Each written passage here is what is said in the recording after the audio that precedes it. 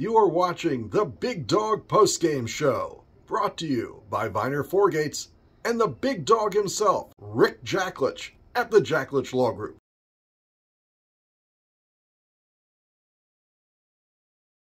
We talked what seems like yesterday, but it was a couple months ago, about you coming to Maryland to get a chance to do something like this.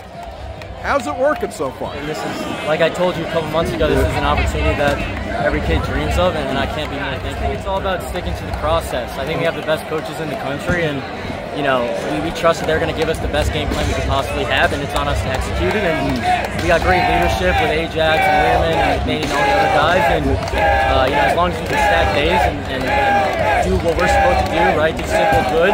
We put ourselves in a good position in every game, and today showed that. And it's about not listening to the people on the outside and kind of focusing on the value that we know we have on the inside of this team and executing every single day. So I can't be any more proud, and this is, like I told you a couple months ago, this is an opportunity that every kid dreams of, and I can't be more thankful for it to be here.